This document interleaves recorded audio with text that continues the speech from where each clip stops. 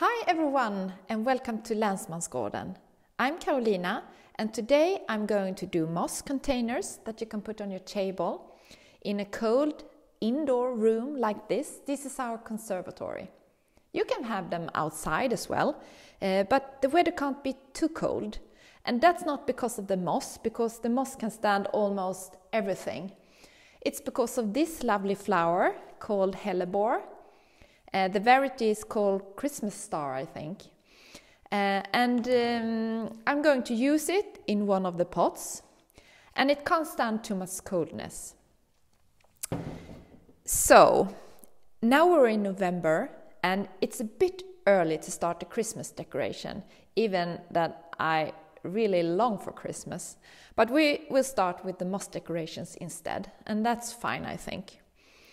But there is an important thing that we have to discuss first before we do the containers, and that is here in Sweden where I live we have a law called Länsmansgården, and that says the law says that you can go out in the woods all over the country and you can walk around and so, but you can't pick like fruit and branches or moss. Then you have to ask the landlord or the owner of the wood if you can pick the moss, and that's very important, because if you pick too much moss, you will destroy the habitat, and it takes quite a long time for the moss to grow again. But I have bought my moss from a grower in Denmark, and I show you. Isn't it beautiful? I think so. And it looks like it from the woods, I think.